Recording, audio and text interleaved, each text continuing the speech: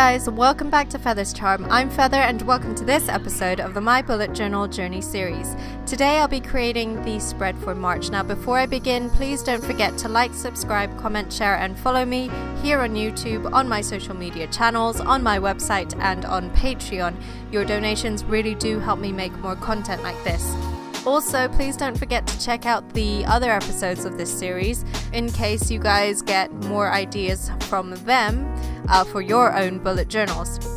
Also, apologies that this video is late. I had planned to upload it on the 1st, but things got really hectic. Now, let's begin. As you can see, I've started flipping through the February spread, and as you can see, it has been a very busy month. Like, I'm not lying, although it looks bare, there was just so much to do, and there have been a lot of changes.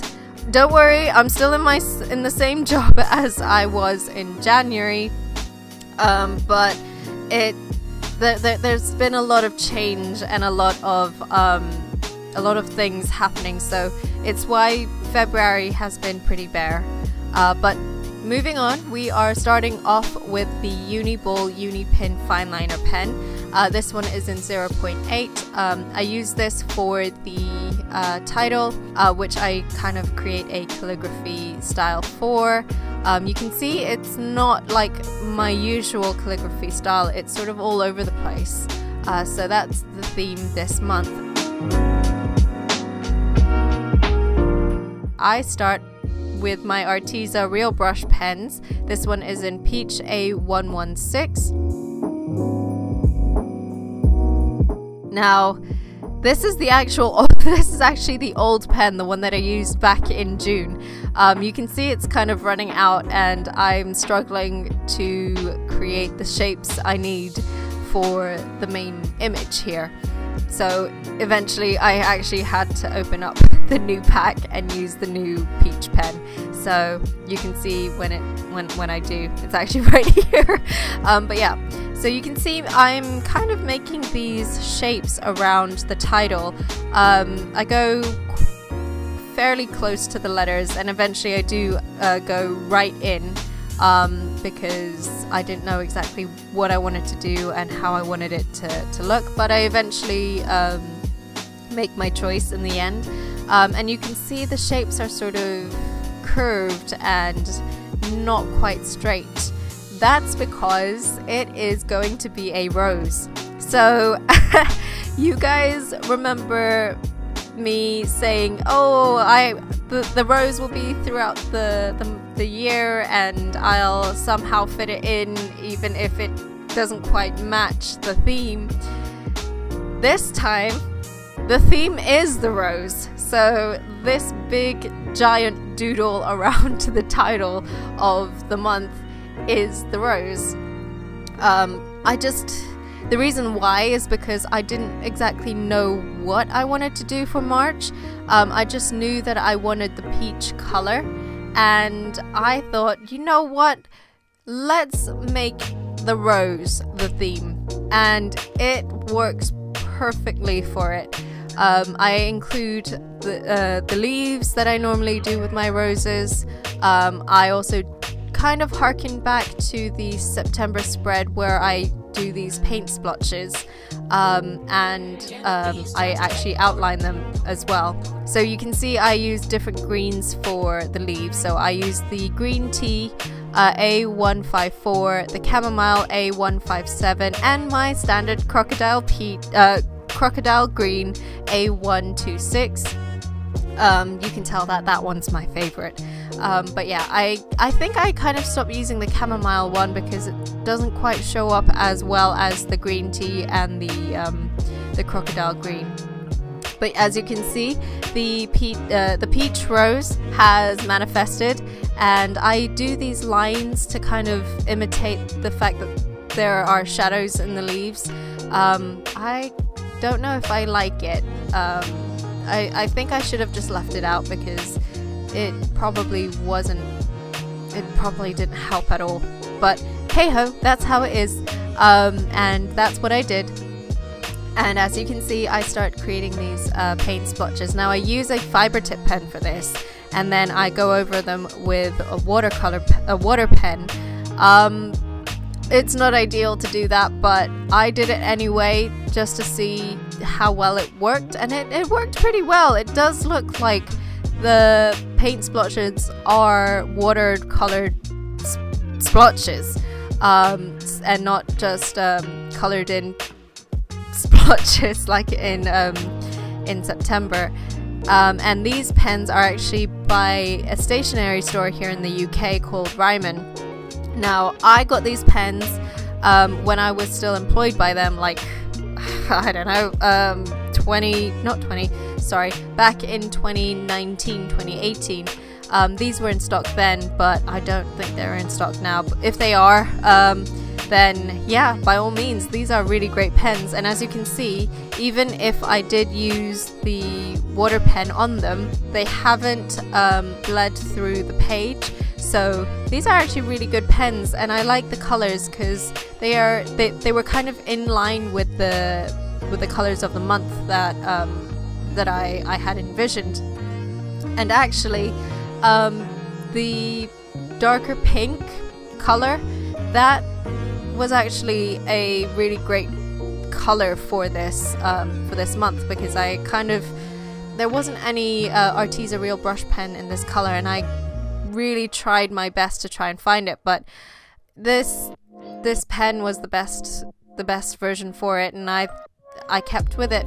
That's why you can see it's I used the water pen with the fiber tip pens, because they did work and it was the perfect color for this month. But yeah, you can see also that the pens don't dry pretty quickly. As you can see, the other pens that I use, the darker browns and the blacks, kind of seep on the page because the pen was still drying, the ink was still drying, sorry, and it kind of makes this sort of washed out kind of look for the outline, and I really like it. It adds a little bit more dimension to it. So yeah, if you guys want to have the uneven lines like I do, don't wait for it to dry, let the pen run. But if you want clean lines, then yeah, you might have to wait for a bit, maybe a minute or two, maybe 5 minutes if you're using fiber tip pens like me. But yeah, the whole idea of this month was a sort of artsy, romantic kind of style, very abstract as well, with the hatches and the uneven outlines. I just love it, and as well as the uneven calligraphy style, as you can see here on the monthly overview and the monthly tracker pages. I just love the way these pages look.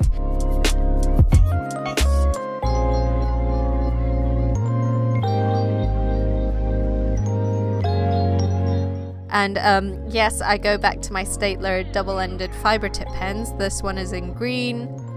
I use the dark peach, and I use the regular light peach. And I go back to the sort of style that I used before, where I split the trackers and have a doodle in the middle. I kind of go back to basically the very first style that I used in this journal. Now, just quickly to let you know, the quote for the month is, "I am worthy of the positive life I deserve."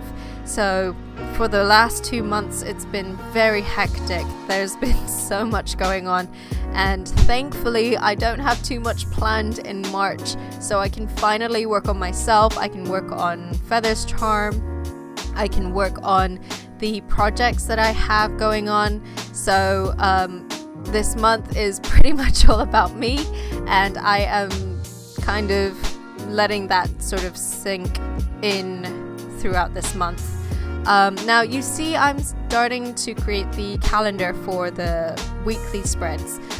This one I made a big mistake on. I shouldn't have used the fiber tip pens for it, because it just didn't look good, and you can see I outlined it in another fiber tip pen, which honestly it's not great. So I kind of go back to using the peach border, the fiber tip borders, and then using the black pen for the numbers. But yeah, I thought I'd change it up, but I wouldn't have known which month I would be in, so I went back to what I did before. And as you can see, the style this month is going to be like the ones that I did for the first 3 months of this journal. So the ones that I did for June, July and August, I split the page in half. I have half of it as the dailies boxes, half of it as the trackers, and then do the same on the other page, just mirrored them. And yeah, I just created the spread that I was most comfortable with. I don't think I'm going to carry it on in April. So what I'm going to do for the last 3 months of the year, or at least the journal, is emulate the styles that I've had for the past 9 months. So April will manifest the sort of autumn months. So this September, October, and I think November. And then the last month of May will be the December, January, February layout. So you'll see the difference. But yeah, so this is basically March. You can see it's going to be the same. I did make a few mistakes, like I did in the first week again. The last 2 boxes, the Sunday and the next week box, was a bit too big. As you can see, I just made a mistake there. And yeah, I just carry out the theme as I do for each week.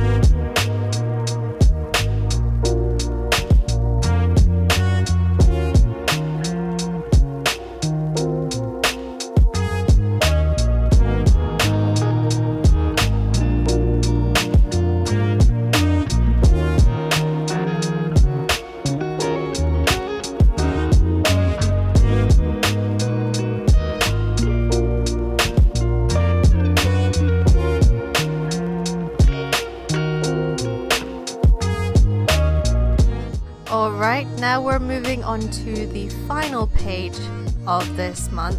So it is the monthly review page, where I have a little diary moment and the totals like I do normally. It's just going to be the same layout, just a different style. But yeah, I'm pretty proud of this. As I said before, I'm pretty proud of this month's spread, purely because of the artsy romantic style, but also because it's pretty tactile as well. I like the look of the crinkled pages once I've used the watercolor pens and the water pen. It feels much more lived in rather than the clean styles of my previous spreads. So despite me using, you know, colored paper and washi tape and stickers in the autumn months, so September, October, November, they were still pretty clean cut, and they weren't very, I don't know, it didn't feel like that they were used and lived in. But with this one, it felt lived in, and every time I look at my journal, it feels like it's a sketchbook from there on. and I think I might do a few more, well, I might do something similar next year, where I use my watercolor pens more, or where I use other styles of media in my bullet journal. I might, you know, create little paintings here and there, rather than doing totals and monthly reviews. Or I might have, you know, double spreads for the monthly titles or covers.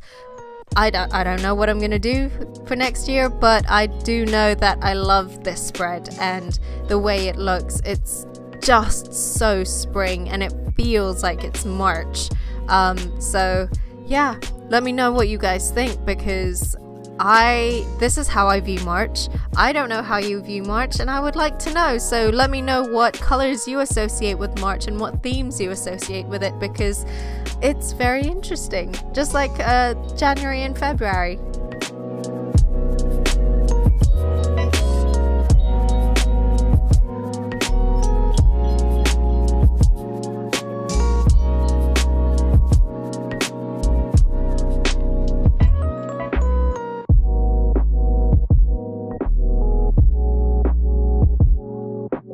Alright, so let us take a look at March overall, and I'll show you how it looks. I am very much in love with this. It is spring. It is the epitome of spring. Even though it's not the peak, it's still the beginning, and this whole month it just screams. It screams spring, and I'm sure it'll continue with April and May. But yeah, I'm pretty proud of this spread, despite the mistakes that I make in the very first few weeks of the spread. And yeah, I absolutely love it. What do you guys think? Let me know. Let me know what colors you associate with March, and what you think of the layout, what you would have done, what you might want to do for your spreads, and yeah, let me know. Well, that's it from me today, you guys. I'll see you next time, and please don't forget to like, subscribe, comment, share, and follow me here on YouTube, on my social media channels, on my website, and on Patreon. Your donations do help me make more content like this, and if you would like to be a part of the creation process, please don't forget to leave a comment or feedback in the comment section below, and I'll do what I can to make the content you love. And as always, be kind, be creative, and be unique. I'll see you later. Feather out.